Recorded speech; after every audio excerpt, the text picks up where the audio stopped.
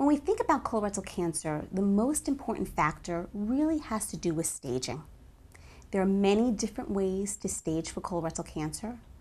They include Duke staging, T&M staging.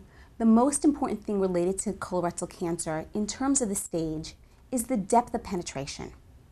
When a lesion is just within the mucosa or the submucosa, that allows it to be an early lesion, the most preventable, one that can be dealt with by surgery alone.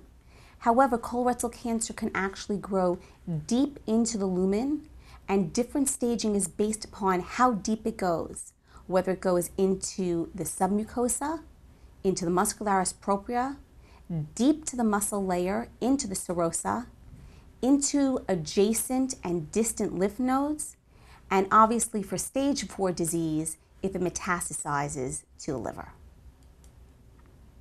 The frequency of colorectal cancer really involves all the different Duke stages. However, unfortunately, the least common presentation is in the early stage disease.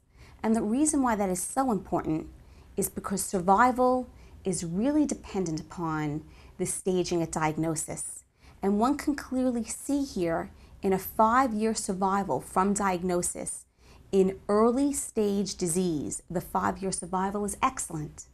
When we go down to someone who suffers from stage Dukes D disease, obviously the 5-year survival leaves a lot to be desired. Now this also affects treatment, and certainly stage affects how we may be able to handle a patient's care, where, as I mentioned, surgery is the mainstay of treatment for stage A disease, which enjoys the largest 5-year survival. And as we go through the different stages, surgery may still be an option, but certainly both preoperative and postoperative chemotherapy plays a major role in handling the patient's care.